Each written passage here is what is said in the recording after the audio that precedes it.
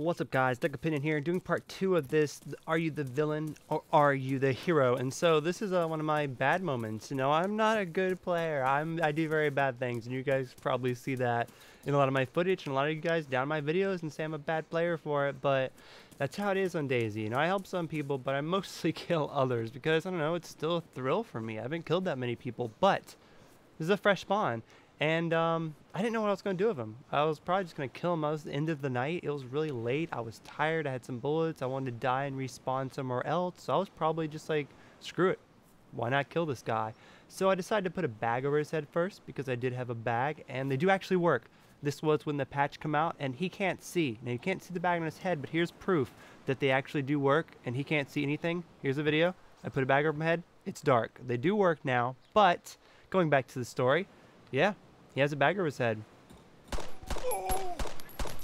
When I kill him, the bag spawns back over his head and he's dead. So that was really ruthless of me. I totally just killed this new player, but that's how it is on Dayz. There'll always be ruthless and there'll always be bandits, and sometimes there'll be heroes. So watch where you step. Let me know in the comments. Are you a bandit? Are you a hero? Do you feel bad for these guys, or is just that how the game is? Let me know what you guys think. Talk to you guys later. Dust can fly. Like the video.